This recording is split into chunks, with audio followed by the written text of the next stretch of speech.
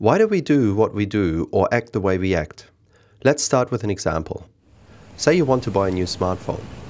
What exactly influences this decision? You may start reading about available phones out there and form an opinion about which one is best for you. You may talk to friends and see what they think about the phones currently on the market. You may go to a store and test a few or get some advice from a sales guy. You may even do all of this.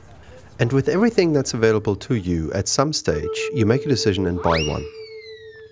A good theory that explains and predicts how such behaviors form is called the Theory of Planned Behaviour. It's built out of a number of constructs. The first one is the attitude towards the act or behavior.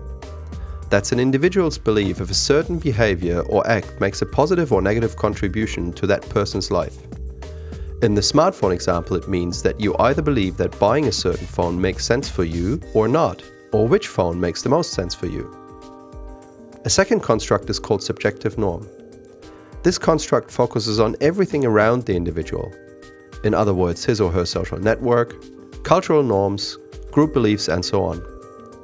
Back to the smartphone example. You will already have an opinion or form a belief as to what others think about you having that phone or not having it. And that belief again influences your decision. A third construct is called perceived behavioral control. And what this construct actually expresses is a person's belief on how easy or hard it is to display a certain behavior or act in a certain way.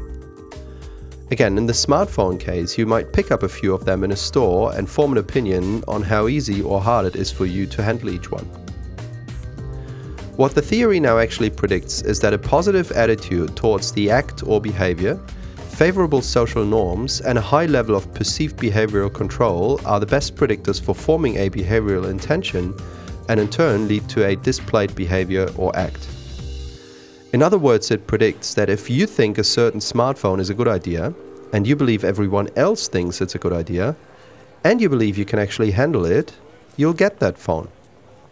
If one of those constructs is unfavourable, so if you think it doesn't make much sense for you to get a particular phone, or you think others don't think it's a good idea, or you're going to be right out of your comfort zone handling it, you're much less likely to get that particular phone. And the likelihood decreases if 2 or even 3 out of these constructs are unfavorable. Planned behavior is up to today one of the best predictors and theories used in marketing. If we look into the tech world, we're seeing examples everywhere. Information is abundant for us to form our opinions, and infomercials are everywhere.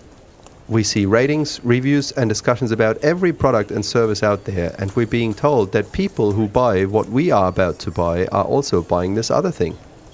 And finally, we're prompted everywhere to test almost every web platform or service out there before we subscribe to see if we can actually handle it, and also if it makes sense for us.